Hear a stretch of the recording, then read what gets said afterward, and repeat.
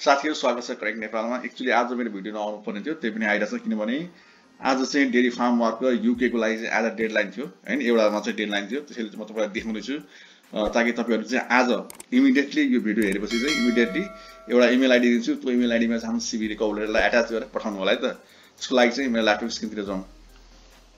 साथीहरु यो सबै डेरी फार्मको हो, युके को हो हैन। यो सिजनल जब होइन, यसमा तपाईलाई एक्सपिरियन्स चाहिन्छ। तर त्यो देखाउनु भन्दा अगाडि म तपाईलाई सिधै एउटा कुरा देखाउँछु यहाँ हेर्नु है त। सिधै आउनुस्, यहाँ हेर्नुस्, यहाँ के लेखेको छ हेर्नुस्। Applicant from job seeker who require the स्पोन्सरशिप to work in the UK are welcome and will be considered alongside all other application. That means के भनिरहेछ भने तपाई बाहिर युके भन्दा बाहिर हुनुहुन्छ भने पनि तपाईले चाहिँ उनीहरुले चाहिँ भिजा स्पोन्सरशिप दिन्छ। हेर्नु यहाँ लेख्छ by the reference to the application SOC code for this role the sponsorship may be possible under skilled worker route है त भनिरहेछ। तपाईले चाहिँ स्किल वर्कर रुटबाट चाहिँ स्पोन्सरशिप पाउनुहुन्छ है त। सो म तपाईलाई चाहिँ अब यो तपाई पढ्न सक्नुहुन्छ। हेर्नुस्, मैले आज भिडियो बनाउनुको कारण यही हो। हेर्नु त आज डेडलाइन यही हो 12 जुन। आज 12 जुन हो। इमिडिएटली यो भिडियो हेरेपछि चाहिँ तपाईले भिडियो के रे इमेल पठाउनु होला। म तपाईलाई अहिले इमेल आइडी दिन्छु है त। पहिला हेर्नु है त। अब यो युनिभर्सिटी अफ रिडिङ भनिरहेछ हैन। यो तपाई हेर्नु होला। यो सब कुरा तपाईले पाउने पैसा भनेको के छ? Minimum 29,000 pound sterling. अनि एउटा पाउन्ड स्टर्लिङ भनेको 160 हो। आफै मल्टिप्लाई गर्नु, सायद कति हुन्छ आफै मल्टिप्लाई गर्नु होला है त। र 31,000 पाउन्ड स्टर्लिङ सम्म पुग्छ। तपाईले घण्टाको चाहिँ 48 घण्टा काम गर्नुपर्ने यो पर्मानेन्ट हो है। अनि कतिवटा गाई छ अरे त 550 वटा गाई छ अरे है त।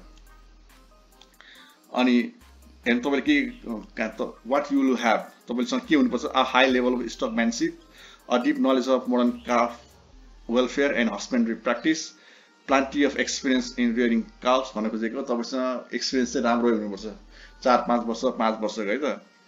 अनि what we can offer a friendly and supportive working environment, a very good working condition with competitive salary and pension. तपाईले स्यालेरी पनि मैले भनिहालेँ। तपाईले 29,000 मिनिमम देखि 31,000 सम्मको बीचमा पाउनुहुन्छ है त। अनि तपाईले यो पनि पाउनुहुन्छ 3 bedroom cottage close to the farm भनेको यो बस्नलाई पनि फ्रीमा पाउनुहुन्छ है त। अब तपाईले चाहिँ यो मानिसलाई हेर्नु कन्ट्याक्ट इमेल यो छ नि, यो इमेल हेर्दा यो इमेलमा चाहिँ तपाईले आफ्नो सीवी र कभर लेटरलाई अट्याच गरेर पठाउनु पर्ने हुन्छ। जस्तै मैले यो तपाईले यो एप्लाई नाउमा क्लिक गर्नुभयो भने, यहाँ एप्लाई नाउमा क्लिक गर्नुभयो भने तपाईलाई यहाँ पुग्छ। हेर्नु त यो एप्लाई अन वेबसाइटमा क्लिक गर्नुभयो भने तपाई यहाँ पुग्नुहुन्छ है त। यहाँ आउनुहुन्छ तपाईले। अनि यहाँ के यहाँ सब कुरा लेखेको छ, त्यही अघिको कुरा लेखेको छ है। तपाईले चाहिँ यही इमेलमा चाहिँ आफ्नो सीवी र कभर लेटरलाई पठाउनु पर्छ है त। धेरै इम्पोर्टेन्ट हो। आजै हो, तपाई आजै हो डेडलाइन हो त। आजै तपाईले चाहिँ इनरमा चाहिँ पठाउनु पर्छ, याद गर्नु होला है त। त्यस्तै अब अर्को छ हेर्नु त। अर्को पनि छ यहाँ थुप्रै छ हेर्नु त। जस्तै are you field based and have interest in dairy at can't भन्ने ठाउँमा छ है। यो चाहिँ क्लोजिङ डेट कहिले छ हेर्नु, 28 जुनमा छ क्लोजिङ डेट है। अनि यहाँ कतिवटा गाई छ, गाईको कुरा केही पनि गरेको छैन। रिक्वायरमेन्ट हेर्नु त, रिक्वायरमेन्टमा काहीँ पनि कुरा गरेको छैन, राइट टु वर्कको कुरा गरेको छैन हेर्नु त है। अनि तपाईसँग हेर्नु आफै पढ्नु होला है। त्यसै तपाईले चाहिँ के गर्नुपर्छ भने तपाईले यो एलेक्स विलर भन्ने छ नि, यसमा चाहिँ यो मान्छेलाई चाहिँ तपाईले आफ्नो सीवी र कभर लेटर पठाउनु पर्छ अट्याच गरेर है त। अनि त्यति खास केही पनि अरु कुरा केही पनि छैन। तपाईलाई मैले यहाँ सबै पढेको छ है। यहाँ कतै राइट टु वर्कको कुरा गरेको छैन, यसलाई कतै केही पनि कुरा गरेको छैन। र यहाँ जुन जोमा तपाईहरुले पाउनुहुन्न नि त्यो जोमा सिधै लेखिदिएको हुन्छ। जुन म तपाईलाई एकछिनमा देखाउँछु अहिले खोज्दा है, म तपाईलाई देखाइदिन्छु है त। त्यस्तै अर्को हेर्नु त फिल्ड अपरेटिभ छ है। यो पनि डेरी फार्ममै हो है त। तर तपाईलाई एउटा प्लस पोइन्ट हुन्छ। अस्ति भर्खर मलाई एकजना साथीले चाहिँ सोध्दै हुन्थ्यो प्लम्बिङको जब भन्नु सोध्दै हुन्थ्यो। के तपाईलाई अलिकति प्लम्बिङ आउँछ भने यो चाहिँ प्लस पोइन्ट हुन्छ यहाँ लेखेको छ कतै हैन।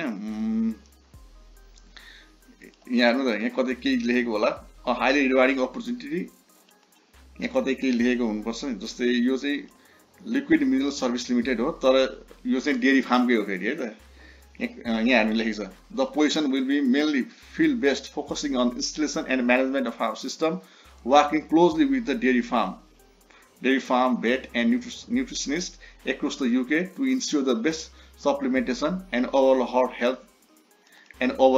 Heart health of our client भन्नु खोजेको नि।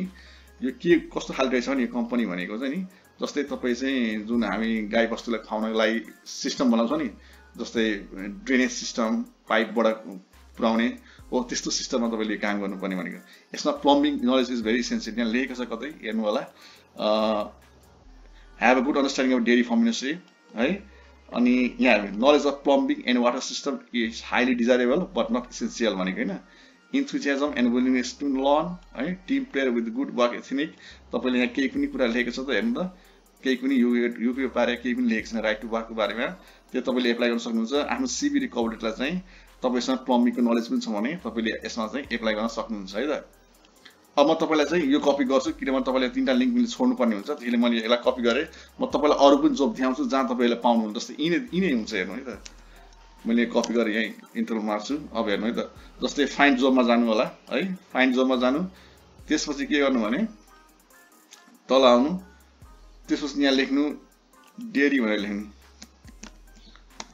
डेरी भनेर लेख्नु त्यो सर्च मार्नु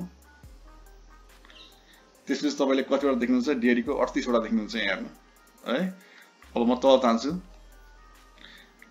अब डेरी इन्जिनियर यस्तो हाई लेभल पोस्टमा हाल्नु होला है हेर्नु कति छ are you feel best and have interest in dairy हेर्नु कति छ भ्याकेन्सीहरु थुप्रै छ भ्याकेन्सीहरु यहाँ हेर्दै जानु वन बाइ वन तर तपाई सबैमा पाउनुहुन्न जस्तै काफ रिएर जस्तै म यहाँ हेर्नु त यहाँ हेर्नु त तपाई सबै जोबमा पाउनुहुन्न मैले अगाडि नै हेरिसके तर जस्तै यो जोबमा पाउनुहुन्न किनभने यसले सिधै लेखिदिएको छ यहाँ हेर्नु है त कतै न कतै लेखेको छ हेर्नु यहाँ no overseas applicant without work visa भने खोजेको यसले सिधै लेखिदिएको छ हैन किनभने तपाईले पाउनुहुन्न है त त्यसैले तपाईले विचार गर्नु होला है त यहाँ थुप्रै जोब छ तपाई हेर्नु होला मैले तपाईलाई सिकाए फिल्टर यहाँ फिल्टर लगाउनु होला है त यहाँ छ नि यहाँ डेरी लगाउनु होला त्यसैले तपाई सबै डेरी जोब देख्नुहुन्छ है त हेर्नु जस्तै म एउटा अझै तपाईलाई देखाउन चाहे भने जस्तै एउटा अझै देखाउँछु जस्तै यो योगशीरको हेर्नु है त तल तान्नु क्लोजिङ डेट 28 जुनमा छ है तल तान्नु अब यहाँ कतै राइट टु वर्क को कुरा गरेको छ हेर्नु त काहीँ कुरा गरेको छैन हैन त्यसैले तपाईले हामीले चाहिँ के गरे इन्क्वायरी पठाउने हो बुझ्नुभएको नि इन्क्वायरी पठाउनु सबैमा एउटै इमेल आईडी छ हेर्नु सीवी इन्कभरेटर के पठाउनु छ alexwheeler@dlexyexecutive.co.uk है त यसमा चाहिँ तपाईले हाम्रो सीवी रिकभरेटरलाई चाहिँ एट्याच गरेर पठाउनु होला अरु तपाई हेर्न चाहनुहुन्छ पनि हेर्नु होला यहाँ थुप्रै होला जोब हैन मैले तपाईलाई थोरै देखाए तर यहाँ हाई लेभलको जोब पनि छ जुन हाई लेभलको जोबमा एप्लाई नगर्नु होला जस्तै काफ रियर अघि मैले देखाएको यही युनिभर्सिटी रिङकै हो काफ रियर भने जस्तै यो हेर्नु एरिया सेल्स म्यानेजर अब यस्तो ठुलो पोस्टमा एप्लाई नगर्नु तपाईले पाउनुहुन्न अनि यहाँ त senior cattle feed sales specialist यस्तो पनि पाउनुहुन्न अनि जुनियर लेभलको पोस्टमा एप्लाई गर्नु है त 2 मा जाउँ फिल्ड अपरेटिभ भने अघि देखाइहाले UK cow manager and sales पाउनुहुन्न तपाईले यस्तो पनि फार्म सेल्स स्पेशलिस्ट पाउनुहुन्न यो हाई लेभलको पोस्ट पाउँदै हुन्न है तपाईले हैन